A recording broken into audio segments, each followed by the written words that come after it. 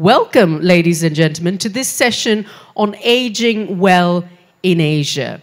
Now, this is the very first Asian development policy report which will look into this very important subject, and it is the very first edition this year as well, so it is really quite significant. Now, my name is Sharanjit Lail, and it's really a pleasure to be your host and moderator for this session. Now, this is going to be introducing, as I mentioned, the ADB's first ever report on aging populations. 1 in 4 people in Asia are going to be 60 and above by 2050. Now, that is a staggering but really real statistic about the future of aging. It really reiterates the urgency of this report and the panel that's going to follow on where we will explore key dimensions of well-being at old age. And this includes health, employment, retirement, economic security, and social engagement. Now, this report was launched in a press conference just this morning where we got a lot of questions from journalists. So this is quite an exciting development. To tell you more about its significance, I'd like now to introduce Aiko Kikawa, its lead author. She's a senior economist at ADB's Economic Research and Development Impact Department, and she will present to you the key highlights of this important report. Aiko-san, please. Thank you, Sharanjit, for introduction, and good afternoon to all the participants. Thank you for joining this launch seminar. So we're all aware that the regions are aging at a very rapid pace, and what is going to happen is that this aging is going to shape our economy and the society. What we also know is that Asia as a region are aging in a different speed. So the countries might have a different policy challenges that goes. So with this background, what our report tries to do is to try to answer 3 questions. 1 is to look at the state of well-being of older person. Second, we look at how government have been responding to the aging of the population. Third, what can government do or others do to help us age well? So those 3 questions we try to answer in this presentation. There are 5 big key messages to this report. First, developing Asia is aging rapidly, and this reflects the region's success of the development. But the region remains largely unprepared. What we see is the large vulnerabilities among older persons because they have a high burden of disease, lack of access to some essential services like health and long-term care. We also find, as I will show you, that the pension coverage remains still very low, and that there's a rising case of social isolation and loneliness. Second, the renewed policy agenda across the region is to ensure the well-being of older person. And what we mean by older person, it links to the 4 interconnected mentions that was just mentioned by Sharanjit. Health, being productive, and also socially engaged, and also being economically secured. Third, our report, as I would present, find that there's a large inequality that cut across older people. And 2 groups particularly remains vulnerable. Those are workers, older workers in informal sector, and also older women. And fourth, among all these 4 dimensions, we find that health is the most important factor affecting the rest of the 3. And lastly, this report really calls for the action for Asian government to step up its effort to help Asian age well. And those can be done through 3-pronged approach. 1 is lifelong and life cycle, and also involving whole of the population.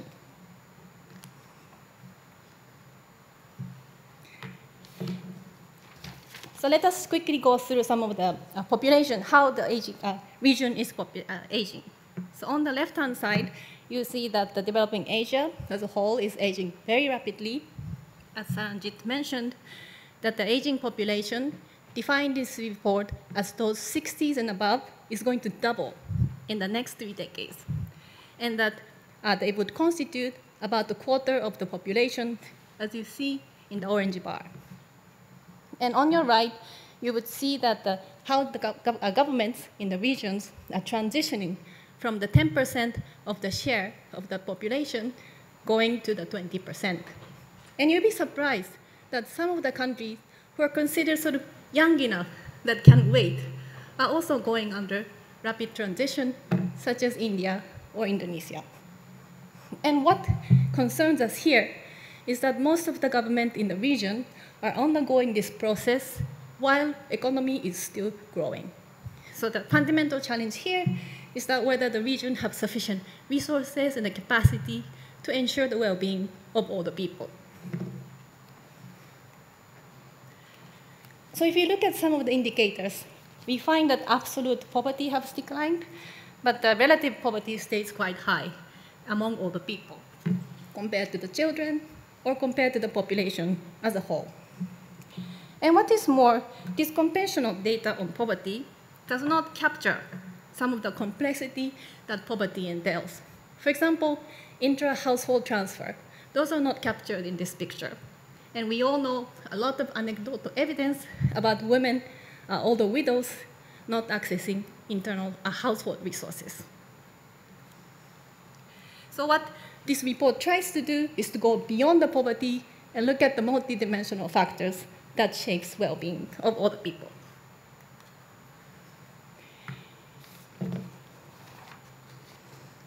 And here are our 4 dimensions that is also shared by Charanjit on the well-being. So what do we mean by well-being? It's a multidimensional state of well-being that is where the different needs, human needs, are met. And prevailing literatures on well-being, like the happiness or the mental wealth, shows that the 4 dimensions matter. So those does not come from random things, but those are best predictors of the well-being at old age. And as I said, health is the most important predictor. At the same time, we want to also be reminded that health is not, health cannot be, health at old age is representative of the lifetime investment that the person makes throughout the lifetime, not just at the old age. So you want to really promote a good health investment from the early onset. So how does the region fare in ensuring these 4 dimensions of well-being? We made an effort to collect microdata representing about over 80% of the older person in the region. And this shows some alarming signs. So about 57% of older person have at least one lifestyle disease, but 60% do not attend regular health checkups. And about 43% of those with the physical disabilities do not have a necessary long-term care. And up to about 94 older workers are working in the informal sector, which then leads to a very low pension coverage. So our data shows that about 40% of the people do not have either social or contributory pensions. And moreover, about 16% of all the persons in the region express feelings of loneliness most of the time. So with this, we send some alarm that the region is not fully prepared to embrace a growing aging population. Let's look at individual element of well-being. So in terms of the health, the region had made great advancement in terms of reducing disease burden. But the remaining challenges are that there are great burden of disease from the lifestyle disease, such as heart disease, hypertension, strokes, diabetes. So as shown, and also as shown on the chart on this side, you see that these comorbidities or morbidities, people having at least one lifestyle disease, increase quite rapidly as they age. And these NCDs can make them functionally impaired and create great challenges to healthy aging.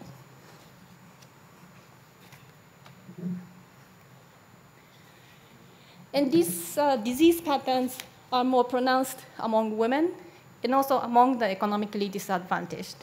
So as you see on the right-hand side, women are more prone to many of the lifestyle diseases. For example, in Indonesia, they are 12% higher and likely to have hypertension, or 11% more likely to have diabetes.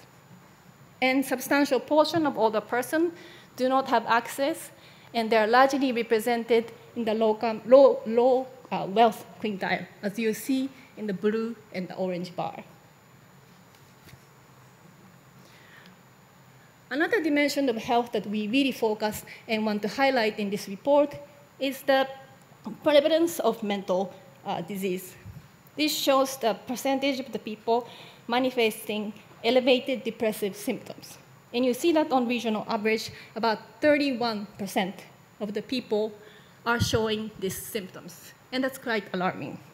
But statistics also shows that about 2% to 3%, only limited numbers are receiving treatment. And we know that these depressions are not just clinical, but it's also due to the fact that they have other disease, or they are also undergoing economic stress. So it needs both clinical as well as other intervention, such as a community-level intervention to support their way out or some treatment on this mental health aspect of old age. So in areas of health, to promote healthy aging necessitates of at least two sets of actions.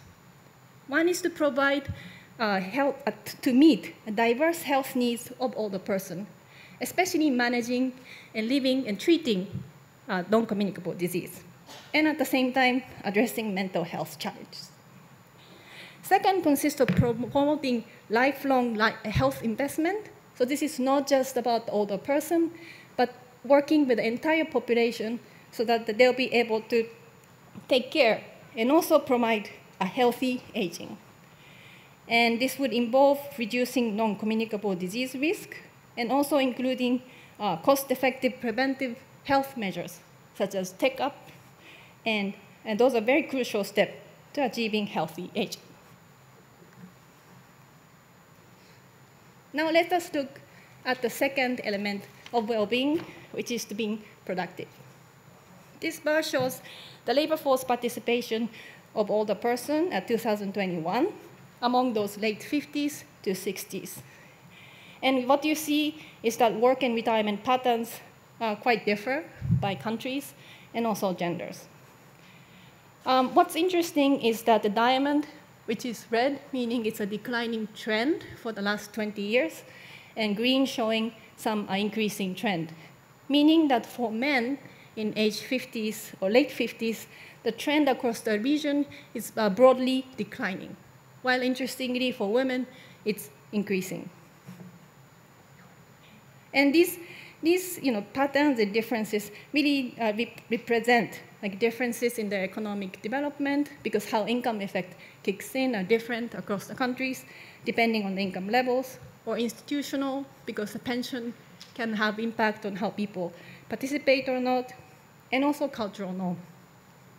What this chart does not show, though, is that there is a wide difference between formal and informal workers, and also between urban and rural workers. And it's primarily the rural and informal workers who work until old age. So let's look at these two particular groups who are placed in different circumstances when it comes to work. So let's look at first the informal workers. And we see that on region, in average, about 94% of the older workers are found in informal sector, and as we are not surprising, mostly in agricultural sector. And these informalities are high among older women, and they do not have access to pensions or other ways to support and work quite till late age. And you see similar pattern among urban workers, which is shown in the orange, with much lower labor force participation at later years compared to workers in rural areas with very high participation. So then let's look at the situation of the formal workforce. here we find interesting, sort of very contrasting story that all the workers do seem to show that there is a very important work capacity that is untapped in the region. So what are they? A growing share of older workers in the formal workforce are retiring before, despite the fact that they have some substantial work capacity. So we did some estimation to see who are able to work, but who are working and who are not. So this bar on the right-hand side, left-hand side, shows the share of the people who are deemed fit enough to work. But what you see in the orange side is the people who are not working. So you see substantial portion of the people who are not working, representing about 10 to 20% for the early 60s, and also a larger, like 30% in the late 60s. And if you assume that, what if the country are able to tap these untapped workforces and see the economic contribution of it, and that's what you see, the part of the table. For countries like Korea or India, it represents about 1.5% of their GDP. And for others, 11% for Vietnam and some others. So these are sizable size of economic gain that you can expect if all the workers stay healthy and that are interested to work. So in the area of work and promoting productive work, the policy has to really address diverse circumstances for informal, who are mostly the majority, and formal workers. And in terms of informal workforce, it's particularly important that the government in the region make a very important effort to improve the working conditions of these people, and also to have access to some of the key social protection, such as pensions. And given that most of these workers are found in agriculture, it will be very important to promote mechanization through credit and trainings. On the other side, formal workers might be able to work and will be interested to work longer. What can we do? The most important and easy to do is to really consider looking at how statutory retirement age is playing out. Has it been reformed? Is it representing their health capacity to work? And is there some difference, gender difference, in how these retirement age are set? Another important activities to consider is that they provide lifelong learning, even at the early onset of their careers, so that they'll be able to maintain and improve productivity and employability. And here, we cannot emphasize the importance of having a gradual transition from work to retirement. It's not like one stop from 1 to 0, but it would be very nice and good to have some gradual shift from work to retirement over the course, and this requires much more flexibility in the labor market. And we also find some effect of help with the matching, or that the subsidizing or providing subsidy to the firm to retain and hire all the workers. Let's look at the third component of our well-being, which is the economic security. So what we mean by economic security is that people are having enough financial resources to pay for the anticipated consumption that is the remaining of their life. So what we did here is to come with the financial preparedness index, which evaluates how much people would have close to the retirement, and to evaluate that against anticipated consumption of the lifetime. And what we find here is that about 86% of the older person, near retired older person in Japan are financially prepared. How about our member states? The rate is about 73% in India, 46% for PRC, and a bit lower, 58% for Korea. There's some notable gap, such as rural and urban gap for China, where urban workers are twice as much prepared than rural workers. What is also noticeable is that except for Japan, where you see noticeable bar in the yellow, which shows the public resource, the rest of the country are spending from their own private savings or incomes. So it really shows that there ample scope exists for the Asian to be better prepared financially for the retirement. How does the pension coverage look like in the region? So we also looked at the coverage among current old. The total is shown in the gray shaded area, and also the coverage by the income wealth quintile. What you see is that on average, there are two types of pension: social pension, which is a contributory pension, a non-contributory pension, and the contributory pension. And what you see is that social pension, which is the yellow bar, are really the most prominent form of pension, covering about 46% of the people as our data shows. And it also has some redistributive effect. You see that the coverage is higher among lower income, lower wealth groups. But it also shows that the coverage is also significant among the wealthiest group of older person. In contrast, though, the contributive pensions are something that is only available for the formal workers, government employees, or the big farm employees of the big farm, and therefore very few people of the lower income wealth quintile are receiving this support. And our data shows about only 19% of the older person in a region have this particular type of pension. And needless to say, but we would like to stress that older women are more likely to receive social pension, but less so on the contributory pension, reflecting their lower labor force participation.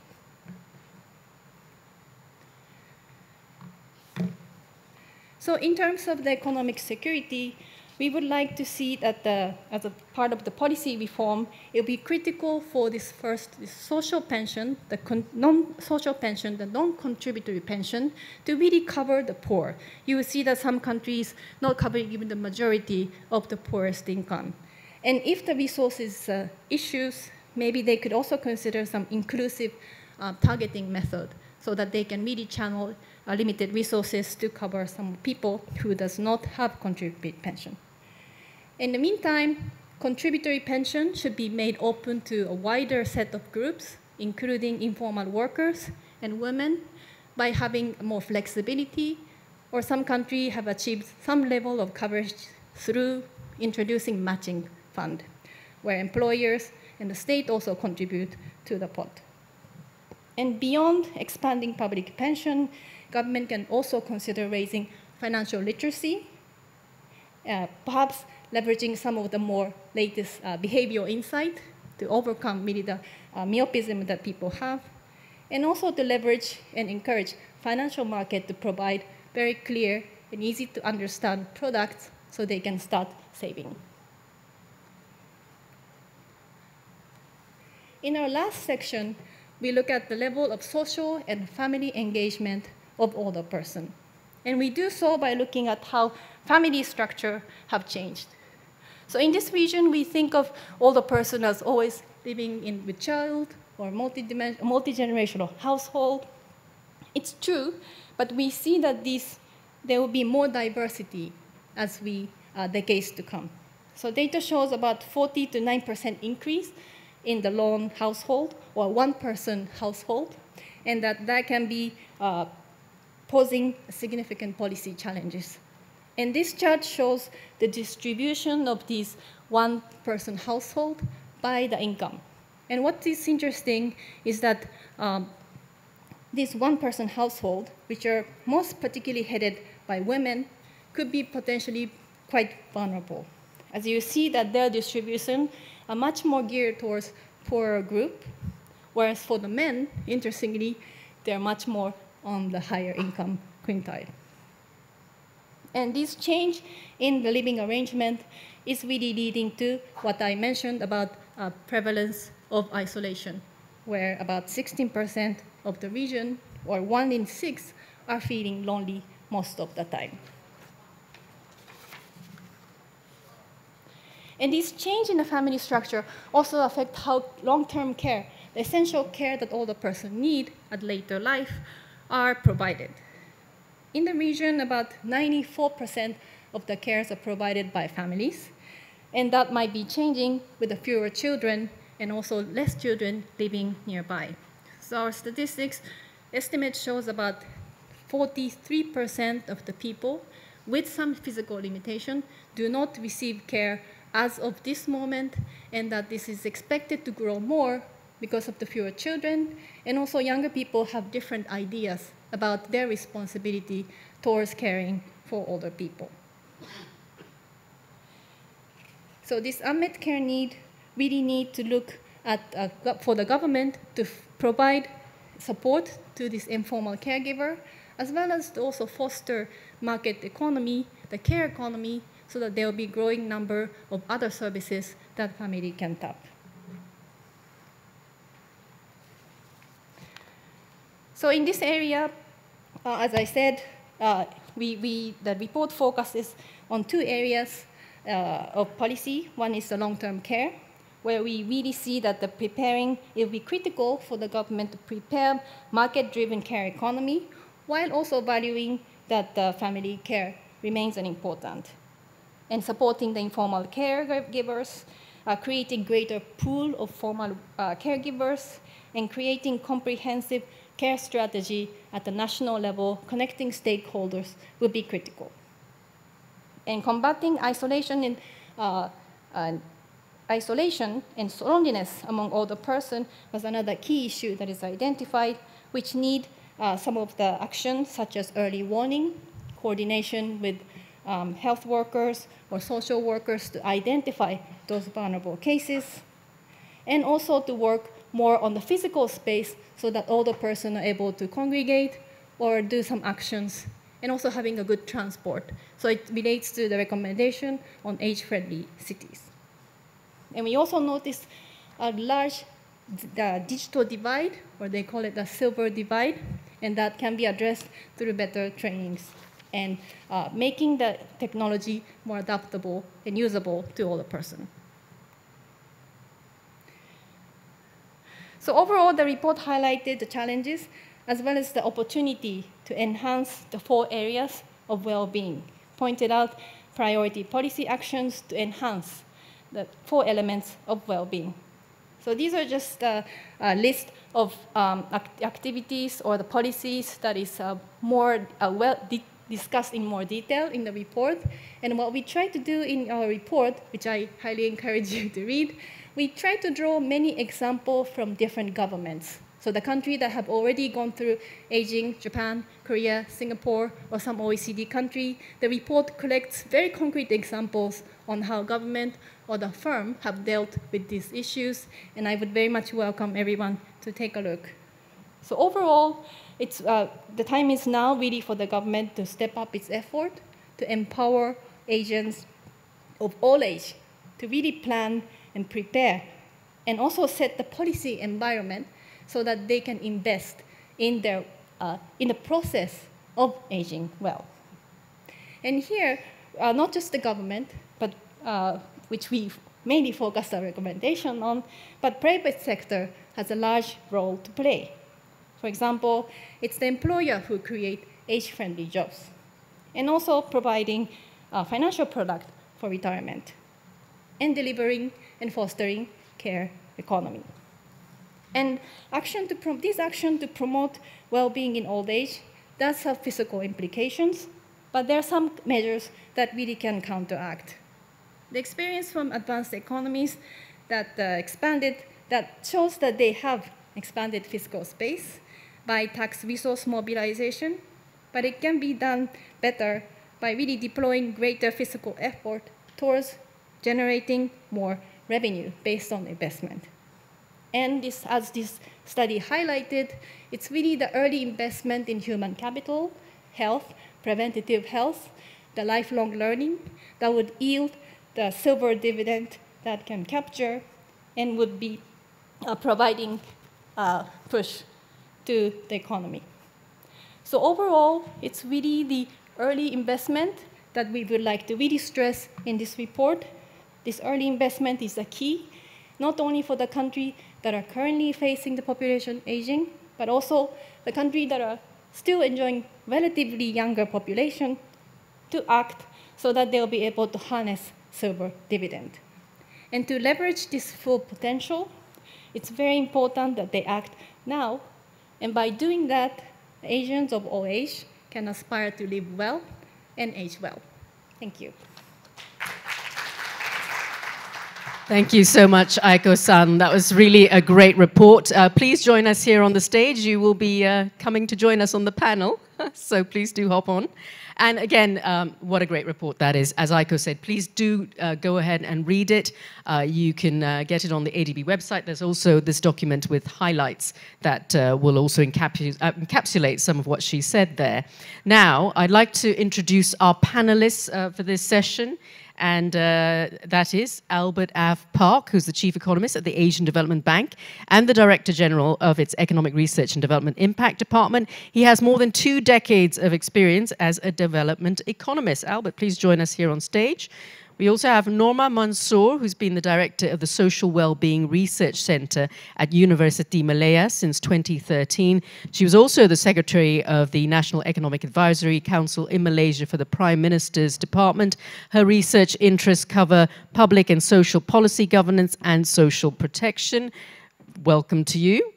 And we have Philip O'Keefe, who's a professor of practice at the Business School at the University of New South Wales and director of the Aging Asia Research Hub at the Centre of Excellence and Population Aging Research. He's spent nearly 30 years at the World Bank, based in East Asia and Pacific, as well as South Asia, Europe, and Central Asia regions. Great to have you on. And Aiko-san, yes, please do come back here on stage and join us. And as I mentioned, she's the lead author of this very important ADPR report that is due out just today. Now, thank you all for joining us, and I'm really looking forward to our hour-long discussion, and after which I hope to get questions from the audience. So in order to ask your questions, you can do so via Pigeonhole, and there will be a QR code that will come up that you can scan. That's the QR code right there. Do take your phones out, scan the QR code, because we'd love to get questions from you at the end of this session. I'll leave about 15 to 20 minutes for questions. So please do scan that QR code if you'd like to ask some questions to our wonderful experts here on stage. Now, first, let's start with a quick 2 minutes from each of you, really just an opening in terms of just how urgent this rapid rise of Asia's aging population is, and just how vital is it to have a policy document like this to advise governments. And we'll begin with you, Pip. Why don't you give us a sense of just how important this issue is? Thank you, Sharanjit, and thank you, Aiko, and thank you to ADB and the Government of Georgia for inviting me.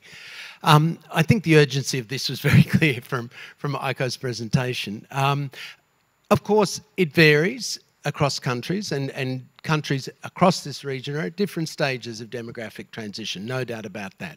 You've got the very young Pacific countries and others, you've got the very old, China's, Thailand's, Korea's and others, and then you've got the kind of in-betweeners, if you like, which are the Indias, Uzbekistan's and others. So if you just look at the pure demographics, it's a different sense of urgency, and you see that with governments, that varying sense of urgency.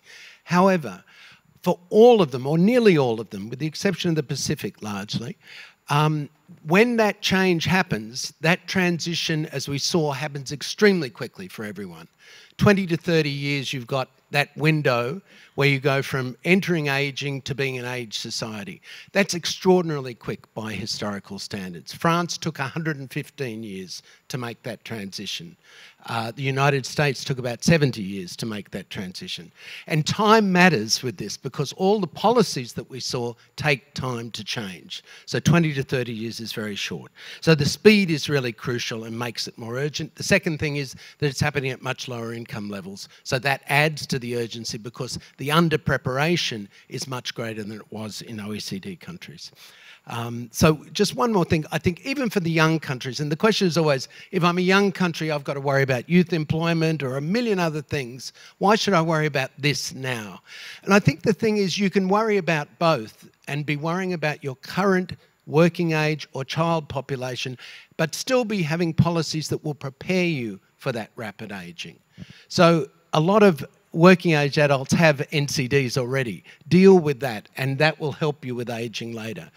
A lot of younger people or prime age adults are not saving and are subject to shocks and can't cope with them, but they'll be even less prepared for old age. So deal with that now, it'll also help you with later. So I think that urgency is not just about current older people, but it's the whole society of things that are urgent for them now, but will be even more pressing for the society later.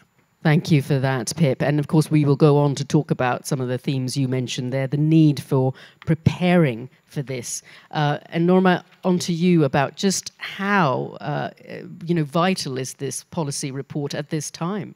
Yeah, if I could continue from where Pip left, that it takes Malaysia 24 years and Thailand 20 years, what took France under 15 years, and Australia 74 years. So that's how quick. And the life expectancy that is expanding and the birth rate that is declining for South Korea, for instance, shows that the estimates of the 20, 30 years ago is not accurate. The rate is even faster. The rate of fertility drop is even faster. So there you go. I mean, even for countries who are rich, are also facing some challenges. But for the emerging economies, especially in the region, I mean, Malaysia is an example, and a few other countries in Southeast Asia, our problem is a weak social protection.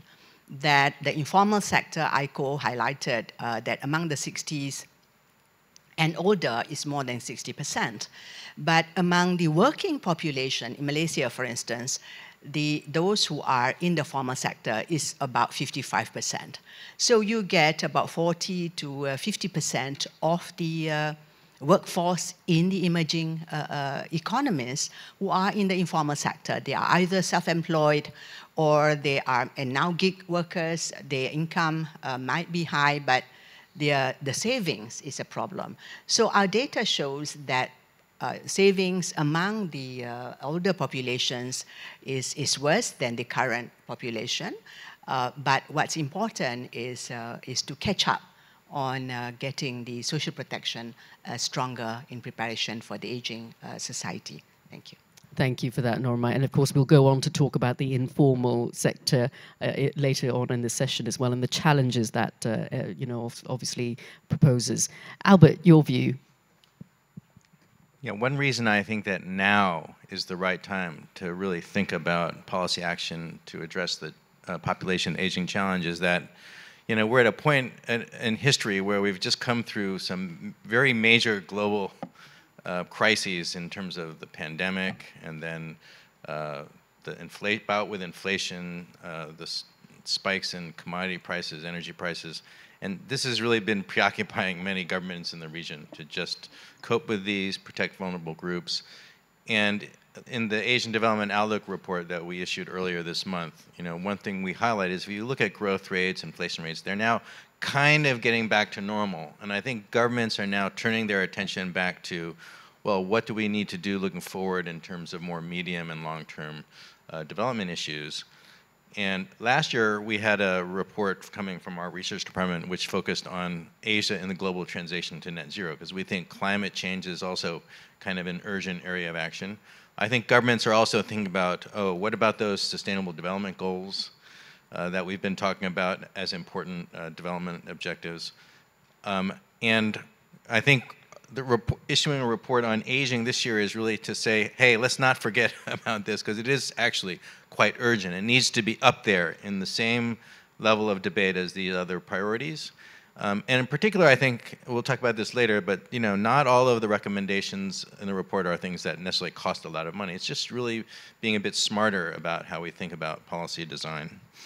And the other thing that makes me feel it's very urgent to address these issues now is the indicators that were presented by AICO that showed that we're not actually doing well taking care of our current older populations when the aging problem is not as severe. So if you look at things like 40% of people are getting checkups, 60% are not in terms of health care, that 40% of people have no pensions related to informality, that 43% of people with physical limitations are not getting the care needs that are really necessary for them to function well in society. It's not a great scorecard, to be honest. It varies, of course, across countries, but given that we know the aging process will happen very quickly, and is happening very quickly already in quite a large number of our economies, I think now is the right time to really take these issues seriously. Absolutely, very well said, Albert. And of course, we heard from you, Aiko-san. You very elegantly presented that 25 minutes report. But there's so much more in that report that I urge you all to go and look at and to read, because it really does have amazing data sets and analytics that you can learn from. But now that we've gotten the first question out of the way, and of course, we all unanimously agree that this is an urgent issue. The silver tsunami is coming. We need to address it. Norma, I'll start with you next, because you head the Social Wellbeing Research Center in Malaysia, which has produced the Malaysia Aging and Retirement Study, which contributed a lot of data for this report, really important analysis. What elements of old age well-being are under threat in your country and the region?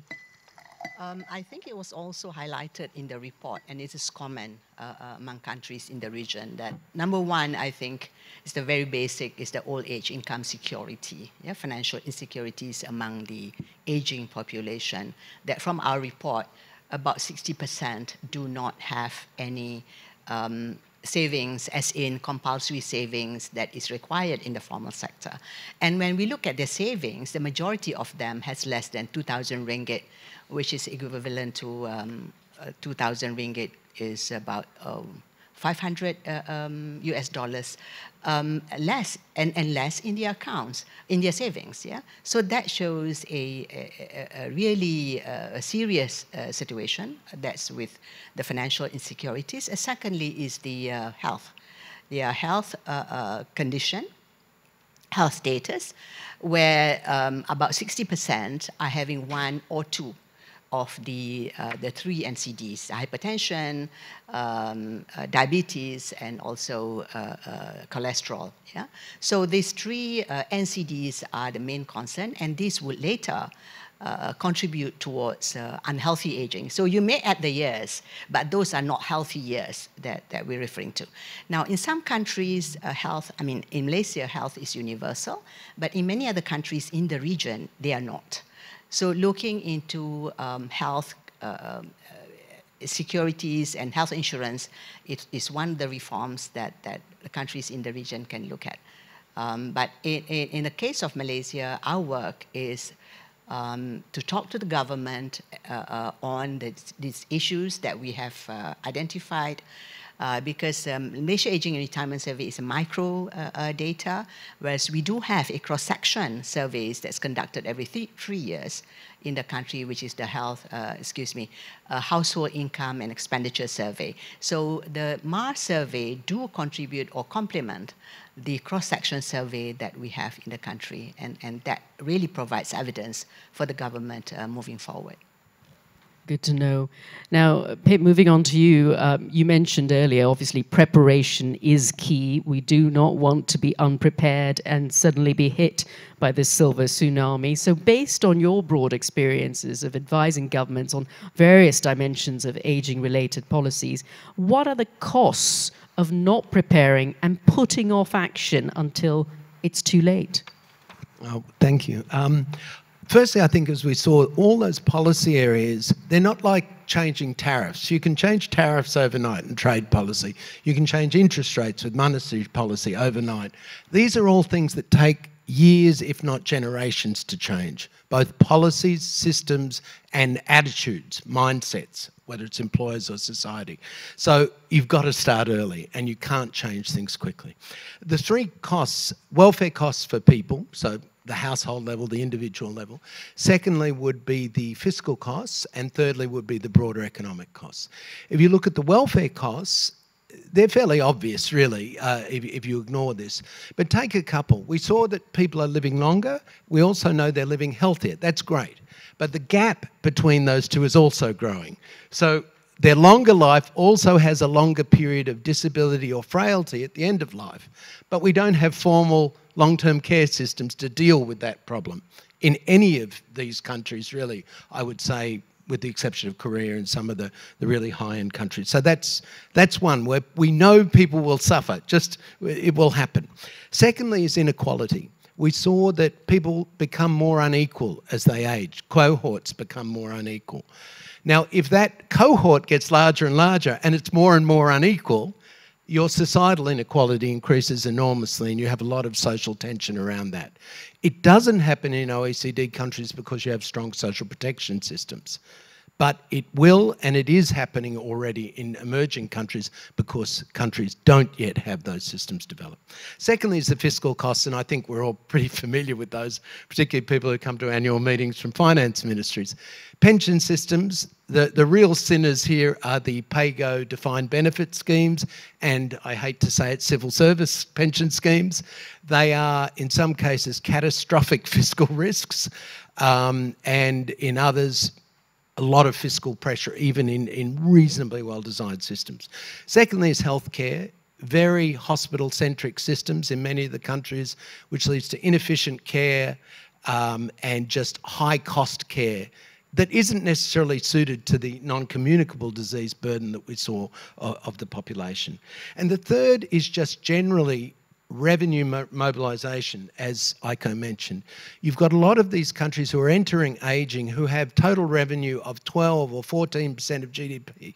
It's just not enough to cope with ageing when you have more pensions, more healthcare, more long-term care. You will not be able to do it unless you mobilise revenue, and that means new sources of revenue, whether it's property taxes, carbon taxes, financial transactions taxes, and reallocation revenues in existing. Finally, on the economic costs, we know that nearly all these countries have had or have still quite a tailwind to their growth from demography, the labour side, the growing workforce.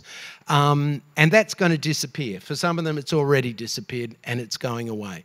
So we know that will happen just kind of in growth composition terms. But you can do things about it. You can do it by adjusting the balance between capital and labour. You can mitigate it in various other ways, but particularly by investing in the human capital. If you're going to have fewer workers, they need to be better quality workers, and they need to be better prepared across their life, as Aiko was saying. Thank you for that, Pip. And yes, that completely underscores the need to prepare early because there's so many things to factor in. And as you say, it's a generational issue. Now, moving on to Albert. Now, you mentioned earlier that governments are finally focusing on this now because they put behind them all these issues around financial crises that we've just emerged from, such as the pandemic and others. But how can we get governments now to prioritize something like this when at the same time they're dealing with, you know, what we've heard from in terms of high inflation, investing in infrastructure, investing in climate change policies, which we're also hearing a lot about at this annual meeting. How can governments reconcile this with all the other competing fiscal policy measures that they need to put into place? It's not an easy question to address, but I think the starting point is that there are many things you can do which aren't that expensive, and so there's no real trade-off necessarily with other goals. And I was thinking in these different areas of well-being that we've identified. So for instance, in health, you know, having good preventive care with checkups actually will save you money, even within the healthcare system, because it will avoid more acute problems later on that will cost more. And then in terms of employment, you know, things like making pension programs, getting rid of incentives that would make people want to retire earlier, making the policies or the contracts more flexible to allow more flexible work arrangements late in life. These don't cost a lot of money. They do require some attention and thinking about how implementation would work and rolling out these programs. And then in terms of income support, which is, I think, really a critical area, there's a recommendation in the report that, you know, to try to automate some of the parameters of pension benefits based on the current demographic realities and budget realities so that the system is more financially sustainable I think that's a very sensible recommendation. Also, trying to promote financial literacy, trying to digitalize social insurance programs that can help to better target benefits to poor people, and also promote things like automatic enrollments in various schemes that will improve coverage. Those are not that expensive. They're very high return investments. And elderly care, you know, low cost community interventions to just promote better social interaction, et cetera. Okay, but nonetheless, you know, it will be expensive to improve the basic government programs in the areas of healthcare insurance, pension insurance, and long-term care if the government is going to play more active roles. And you know, we really advocate for governments in the region to really consciously try to mobilize more domestic resources so that these fiscal constraints are not so binding. And we know that revenue to GDP ratios in the regions are still below advanced country levels. So there is some scope to do that. The reality is governments will have to, at the end, still make trade-offs. And one way, for things like social pensions, I think you can think about the level of targeting, whether you want to focus on at least the poorest groups first, when you can afford it, and then think about how that works first, and then maybe gradually expand. But at the end of the day, you know, that's the reality, that's the policymakers' burden, is to make these decisions and make these trade-offs. I think, as Pip pointed out, if we don't support the well-being of the elderly, it will really contribute a lot to the inequality in our societies. So the SDG goals of inclusivity and reducing inequality, and also ADB's own strategic priorities on poverty and inequality reduction, are also, you know, met by putting a high priority on elderly well-being. Thank you for that, and really underscores the importance of supporting this. Now, Aiko-san, your report really underscores the need for Asians to work longer. And it's very interesting because the country I'm from, Singapore, has just raised its retirement age and its re-employment age yet again. It's been progressively doing this over a matter of years, and I'm sure many other countries in the region are doing likewise.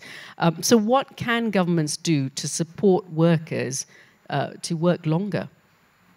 Thank you for that question. So in my presentation, I touched on two things. One is to extend or make flexible the retirement age, precisely the one that you mentioned, and also make this work to transition more, gradual, or that the worker can plan how they will be gradually retiring from full-time work to part-time work.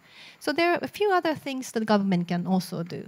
And one is to work with a firm or encourage firm to consider its seniority-based job promotions or the wage system. So this is really preventing, incentivizing all the firm to, let go all the workers. They're too expensive, not meeting the productivity that the wage is provided for.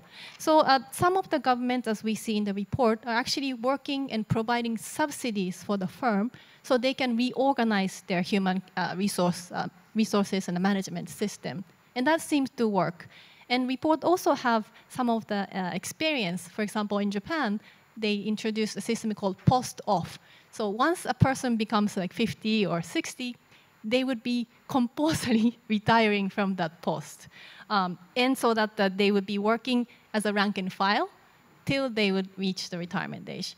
In our report, we don't say that this is the best recommendation because it did incentivize all the workers. And also the culture of Asia is that it's very difficult to work under your boss, telling your boss what to do. So it involves both cultural as well as the institutional change, and that they make the wage and the the compensation system up par with the productivity of the workforce. So there are some good examples there.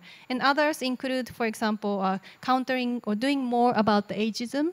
I think many countries have done quite a bit in terms of addressing a gender gap in the labor market, like prohibiting gender-specific job advertisement, for example. But you see in this vision quite a lot of people saying, age 60 only, or young workers, age this, for job advertisement. It could be as simple as that, not costing a lot, but to ensure that there's no age-related discrimination, but people will be hired and retained based on their performance and their productivity. Thank you. Thank you, Aiko-san. Now, it's really interesting because, again, it may not cost very much to put in place a lot of these policies, but there's potential political controversy around this. And again, I move to you, Pip, because we know that in many aging Asian countries, policymakers clearly recognize this as an urgent need. They need to reform pension systems, but that can be very politically sensitive. There's strong political opposition against reforming pensions. So in your view, how can policymakers move pension reform forward against the backdrop of that sort of challenge? Well, I think pension reform is, as we all know from our own countries, is one of the trickiest areas of policy reform of all, whether you look at France or Greece or wherever you look in the world. Because it always seems like a broken promise, basically, and some kind of fracture in the social contract more fundamentally. So it goes beyond just the pensions themselves. It's about the state and the citizen. The first thing is, I think communication needs to be a lot better. Governments often leave. With pension reform, they often fail to communicate it well at all. Some of that should come well ahead of the reform itself. For example, just basic information. Most people underestimate their own longevity by about 5 years. So they're not thinking, they're thinking, I'll live to a similar age to my parents, maybe a bit older, whatever. So putting some facts and figures out there to say the world's changing, so other things change too. Second is how you message pension reform. It's too often messaged as, we've got a fiscal crisis, we need to save money, and you're the generation who's going to be, help us do this kind of thing. Bad luck. Whereas in fact, a lot of the time, particularly in emerging countries, is about fairness. Fairness between informal and formal workers, fairness between men and women, fairness between generations. So I think the way you message pension reform is crucial, and it's not lying to the population. You saw the figures. It's about fairness. If 80% or in India 90% of the population don't have a decent pension, then reforming civil service pensions becomes a lot more sensible. So messaging is one. Bundling is the other. When you do a difficult pension reform, try and put some sugar in there too. Reform care reform, bring in a social pension, things like that as a kind of grand bargain. And so a lot of it's about packaging and policy and communication. Second is that the automatic stabilisers that Albert mentioned, adjusting retirement age automatically to increase in longevity. Most OECD countries are already doing that. You mentioned that Singapore, I think, has introduced that. That takes the political heat out of things. It's not one party or another party. It's the system. It's in legislation. It just happens. And there are other ways of doing that, fiscal balancing mechanisms, and like some of your countries have notional defined contribution systems in pensions that do that automatically. The next is start early and go gradually. Try to avoid the big bang pension reform, and Mr. Macron would probably agree with this, I think, in France at the moment. If you get to a situation where you suddenly have to raise retirement age by 5 years, as we saw in some former Soviet countries after the collapse, that's not going to go down well. Do it gradually. OECD typically it's 3 months, 6 months, a year, etc. with that. And the final thing I think that Albert mentioned is choice and incentives.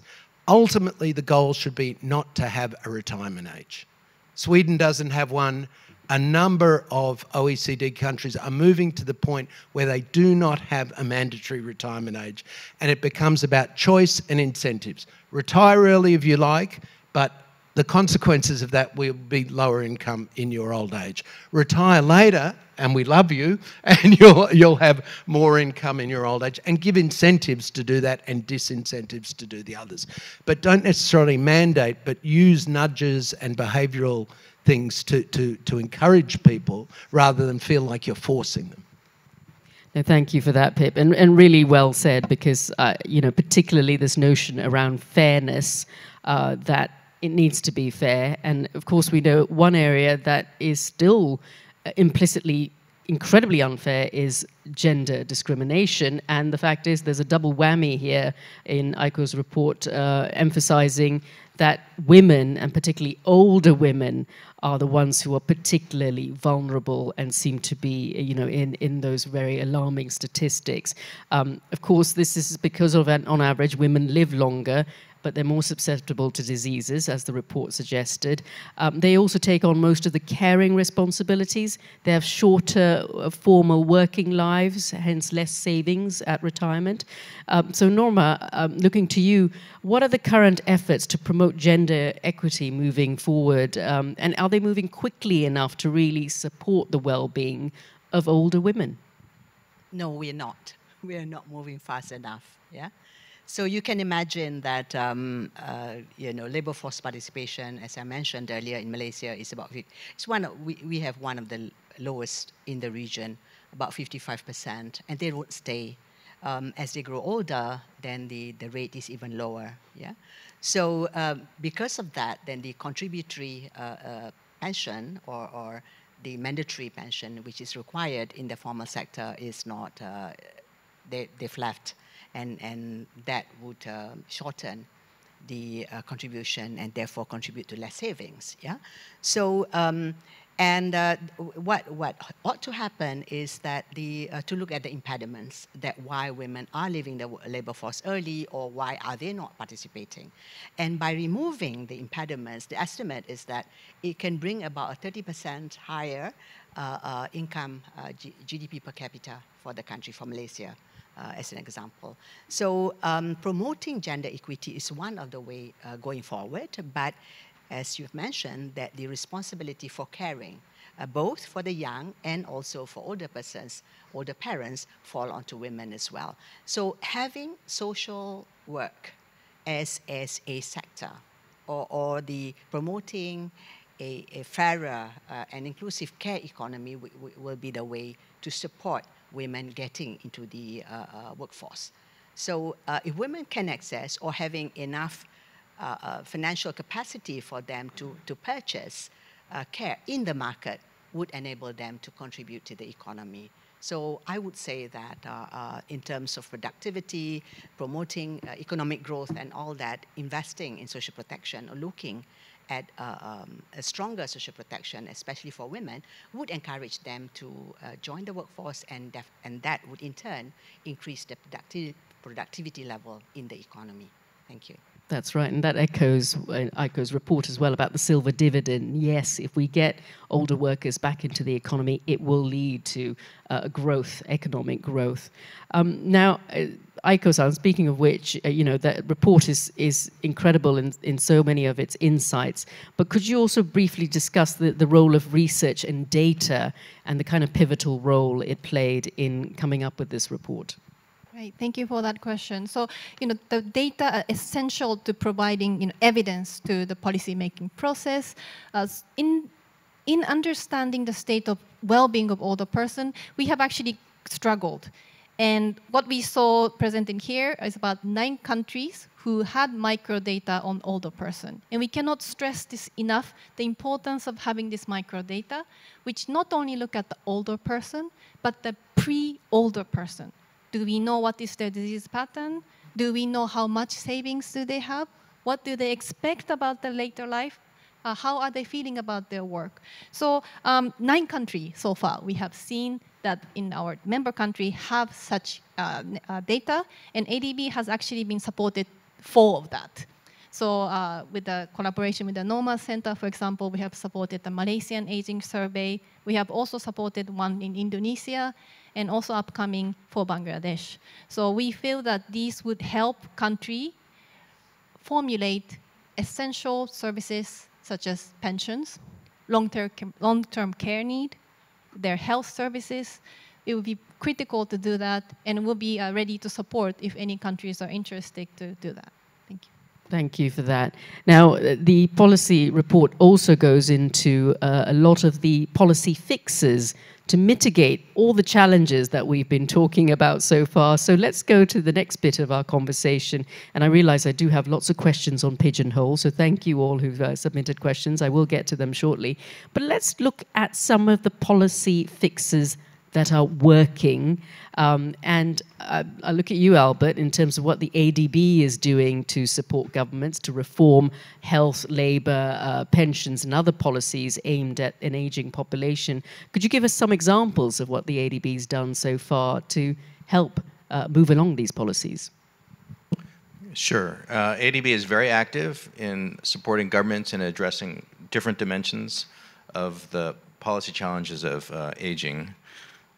And I think the goal of releasing this report also is to push the discussion of these issues further across more of our developing member countries, and launching in at this event where there's a lot of government people in the room is also for that purpose, because we hope that this will be an expanding, I'm very confident it will be an expanding area of our business going forward because the region continues to age. So at ADB, at a project level, both technical assistance and loans, a lot of the work that affects older people goes through our human and social development sector group. And so they do interventions in healthcare, also in social protection systems, which have great relevance for aging. And one example is Bangladesh, where on the healthcare side, we have a urban primary care project, which is really focused on, in particular, increasing access of poor urban households to primary healthcare services. And that, of course, has great relevance for older people in informal sectors. And then also in Bangladesh, we have a study looking at the distribution of old age subsidies that are a program of the Bangladesh government, but there's some evidence from our surveys that suggests that there's still a lot of poor elderly who are not getting those benefits. Either they're not applying for those benefits, or for other reasons are not receiving them. So that's another area where we're supporting. And then other direct kind of projects we have that address elderly issues.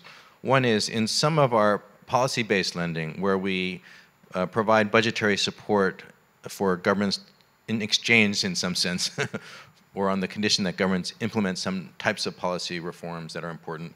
We do support pension reform as one aspect of those policy reforms.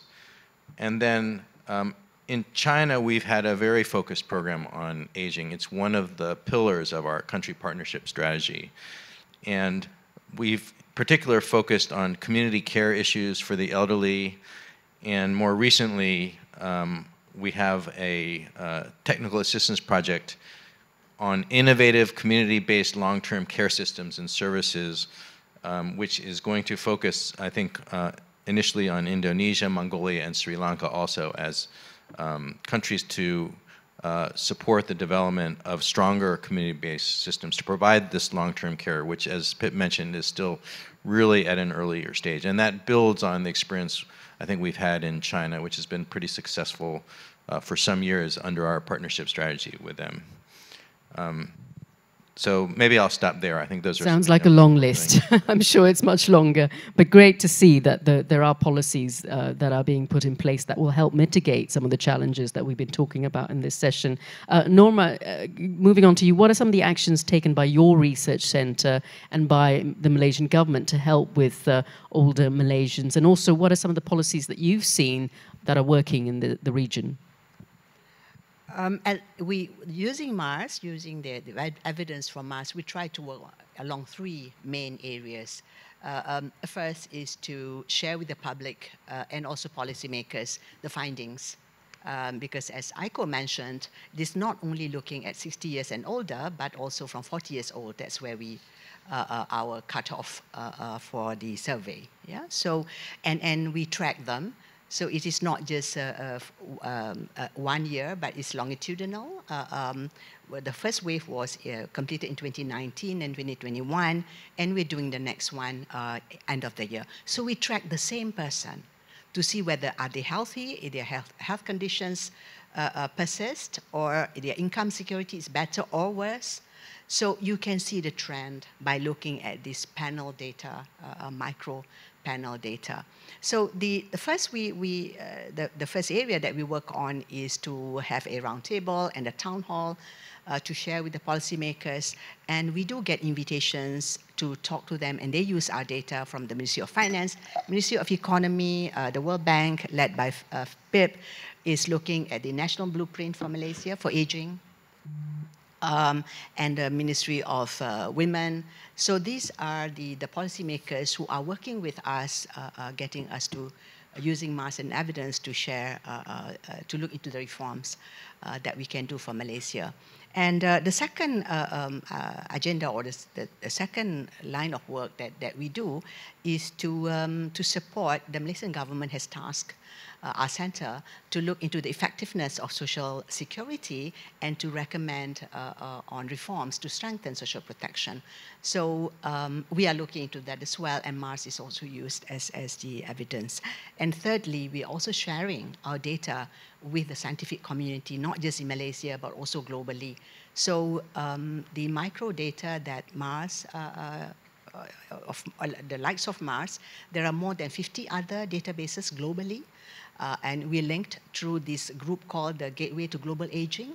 So the scientific community can support the government efforts in terms of coming up with innovation, social policy innovations that we're hoping the scientific community to help as well. And I think in the region, there are a lot of efforts in trying to improve social protection. And recently we had a seminar on strengthening social protection, a workshop, in trying to support the governments in the region on creating or coming up, designing better policies to support the aging population. And thanks for that. And again, it totally underscores the importance of data. And data is king when it comes to being able to come up with good policy. Now, Pip, earlier we talked about the many risks of not preparing in time for these policies. So can you share some successes and, in terms of the importance of preparing early for such policies? Sure. Let me give three examples. And let me say first that sometimes we say these are ageing policies. In fact, often they're just good policy anyway. And I think that's really important to stress. First one is Singapore, your own country. And we talk a lot about lifelong learning. Aiko stressed it. But I would say this is an area of public policy where the gap between rhetoric and action is probably amongst the largest of any policy area. A lot of talk about it and very little is done. Singapore has a scheme called the Skills Future Scheme, where every Singaporean at age 25 gets a deposit into an individual credit that can be used for skills training and upgrading throughout their working life. They get a second deposit at age 40, and depending on their situation, if they're poor or other things, they may get more money put into that individual account. So this is explicitly kind of stimulating the market for that lifelong learning in Singapore. The other thing that they do by the accreditation process of the trainers is they're emphasising the skills that they want Singapore in future to develop. Green skills, digital skills, care economy skills, etc. So it's a nice kind of structural thing in the economy, but it's also very good for an ageing society. So that's one. So you can do a big tick there for your definitely feel home comfortable country in that. on that one. Second one is one that probably all of you know, and it's in the health sector, is Thailand. We've talked a lot about how the system needs to reorient to primary care. I think in many of our countries we know that people go straight to hospital when they want care, even if it's the most basic form of care a lot of the time. And you say, why? They say, because the doctor or the nurse at the local level just is useless, or there are no drugs there, or whatever. There's a million reasons why, but they go straight to the hospital. They get over-treated, they get expensively treated, it's extremely inefficient. Thailand recognised this problem probably earlier than most. In the late 70s, really did a push to primary care and public health, preventive care and the like, including child nutrition, clean water, etc. And they reoriented their spending away from hospitals, secondary and tertiary, to the primary sector, all kinds of things that they did. But they started really early and they've sustained it very well. What they've then added to that in the last few years is an element of that basic package which provides home-based and community-based care for ageing. So the Thais, I think, have built on that platform that they started early and are now adding bits to it that particularly tune it for an ageing society, and they are an ageing society. The third is pensions. This wasn't introduced with ageing in mind necessarily, or an ageing society in mind, and that's my own country, Australia, and our neighbour New Zealand. Well, we would say our little brother New Zealand, and New Zealanders would say not our little brother, but both of those countries, they're amongst the few in the world that never had an earnings-related pension. Our basic pension scheme for most people has always been general revenues financed from the early 20th century. We never had a social insurance scheme. Now, as it turns out, this is great for an ageing society because we know that with social insurance schemes, as your workforce shrinks, your elderly population gets older, the financing of that becomes more and more difficult and needs more and more subsidies from the budget anyway. So that system design turned out to be really good for an ageing society. What they then did in the 80s, and this was when Australia still had about 7% or 10% elderly, was introduce a contributory pillar over that, which then ensures adequacy. So the basic subsistence was assured for everyone, and then it became more generous as a result of individual savings. So I think they kind of did it the reverse way to many countries, which started with the insurance and then worried about other things later. And I think it wasn't done with an ageing society in mind, but it turned out to be a design that was very suitable. It turns out by default to be a design that countries like Japan, which were social insurance based, are doing by default. Half the basic pension in Japan is financed from sales tax now, not from contributions. And Germany is the same. More and more countries are moving in that direction. So the whole financing of pensions, I think, will shift and will fundamentally have to change. Now, I'm going to skip ahead here because we are running out of time, and I've noticed there's lots of great questions on Pigeonhole. So let's just pick up on one or two questions before I ask you all my final question, and that is to pinpoint the most vital reform priority that you see, the one thing that you could name to help Asians age well. But before I go to that, let's go to these questions now. There's two questions with 3 votes. One of them, I think you've already answered, Pip. This is, can you name any poster child countries where old age well-being system is working well? You mentioned my own country, Singapore. You mentioned Thailand. Does anybody else want to pick up on other countries that are working well with this? Maybe not in Asia, but Denmark and Netherlands are consistently at the top of the pile when they look at elderly, the Nordic. Now, of course, Nordic countries also have 50% of GDP as their revenue base, so it's a very different world. But certainly when you look at global benchmarks, indices, etc., they come out fairly consistently high, as do Australia, New Zealand, Israel, and a few others. Good to know. The other question that's had 3 votes is to develop an effective long-term care strategy, which stakeholders should be brought around the table? I think we know, certainly all of you are stakeholders that have been brought around the table, but who else? Norma. I think the government is the first stakeholder that should come on board, because policies can nudge behaviors, even for private sector, for the business to take up. So definitely the Ministry of Health, from the government. It should be from the Ministry of Health, Ministry of Economy, if you have the economic ministry in your country, and also the finance, economy, and in our case, the Ministry of Women, Women, Family and Development, and in some countries, it's the Ministry of Welfare.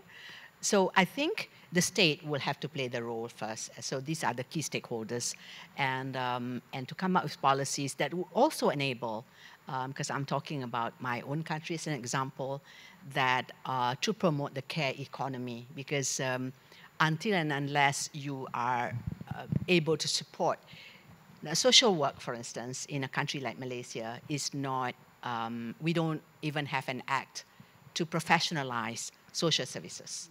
Yeah. So, and therefore, we don't have enough individuals or enough people getting to support the older people. So, hence, women have to stay back and care for their older parents. So, having in place the legislation, having would support the care economy where more people are encouraged to be social workers because the compensation is the same as nurses, for instance. So this will be a good start.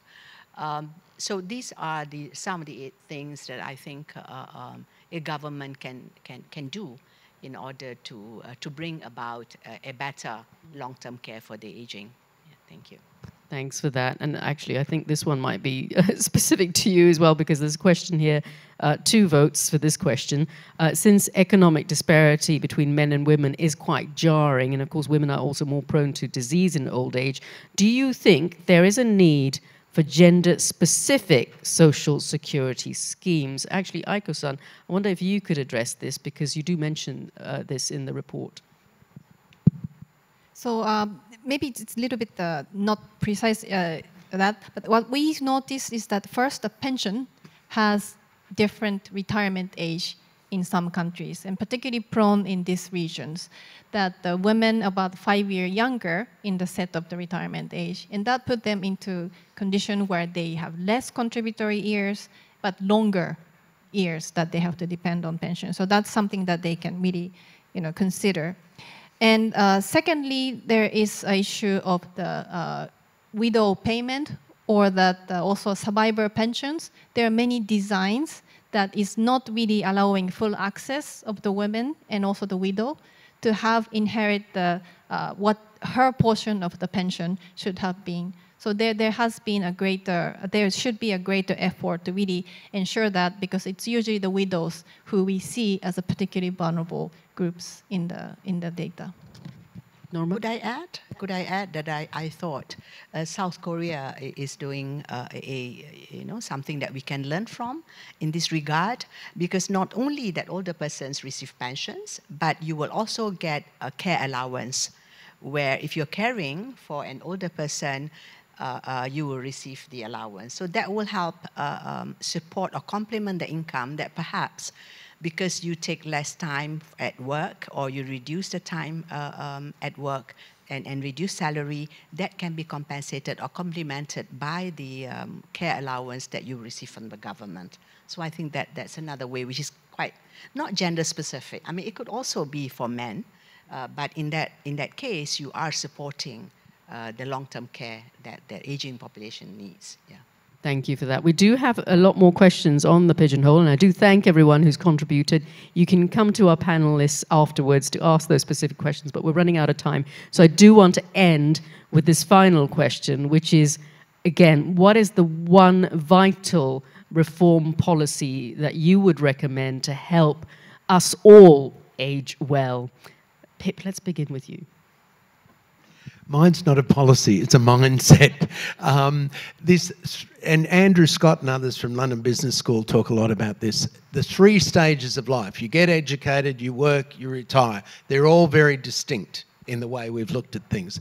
We have to change that thinking. Education will probably stay the same in the young side of things, but working life is not about finishing your school or university and then working till it'll be 80 or 90 in the future with that as your base. Education, work will need to interchange. At the end of working life, as Aiko mentioned, retirement and work will need to interact with one another much more flexibly. So that 3-stage life that we've lived with, that our parents live with, and our grandparents live with, that's going to have to become much more nuanced and much more intertwined throughout the stages of life, including with education, more practical exposure to what the workplace will involve. So it's, that rigid kind of holy trinity has to become like the Hindu deities or something, many more of them. Yeah. Thanks for that. And actually, I'll go right to the end to Aiko-san now, because obviously you were the lead author in this report. So there are many policies that you are recommending to deal with the challenges. What is the one vital reform policy that you see that it goes beyond all else? Thank you for that question. Not meaning to sell our report, but I do have to sell our report. We find that some countries do better in one element of well-being than others: health, work, economic security, and social engagement. We really encourage countries to look at where their strengths are and where their weaknesses are, and we need to work on where they're falling and to invest in there so that you have holistic well-being being built. One would depend on others, others would depend on others. So these are the four trinity, or not, what do you call this if it's four? But then it's really important to really review it against this four diagram to see which area that your country would need focus on. Thank you. Thank you. Albert, your thoughts of the one thing that you would recommend above all else? Right. I don't think Pip or Aiko really answered the question. They didn't really pick a policy. So I'm going to pick one, and that's social pensions, because I feel like to deal with this immediate vulnerability and address the reality of informality, this is a really key type of policy area. And also, you know, we learned a lot about social protection systems during the pandemic and how to improve them and how to reach different groups. So there's opportunity as well, I think, to make a real improvement there.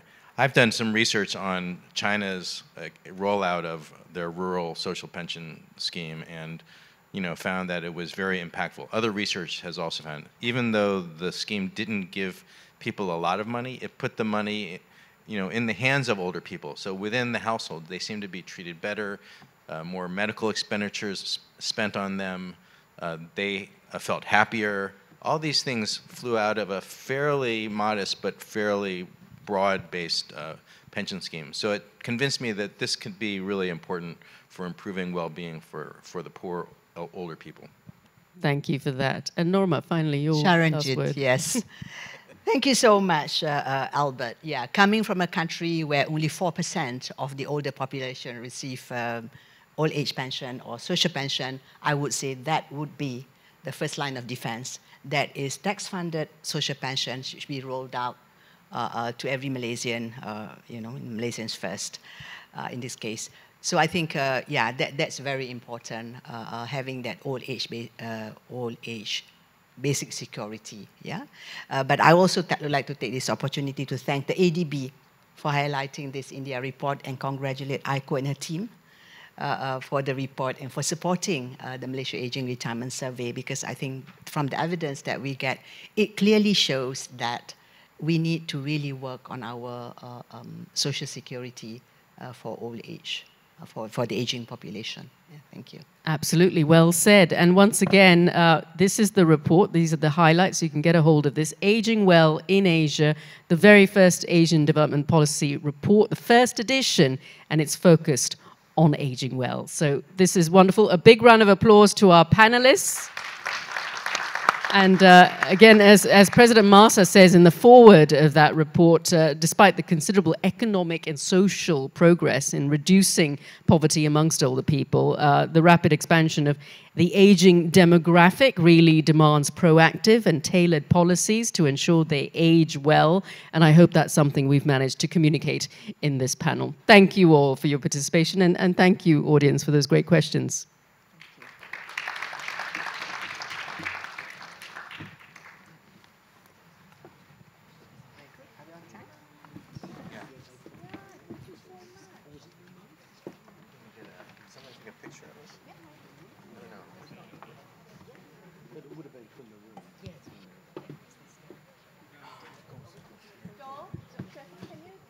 Take a picture? I don't know if we have a... Oh, yes.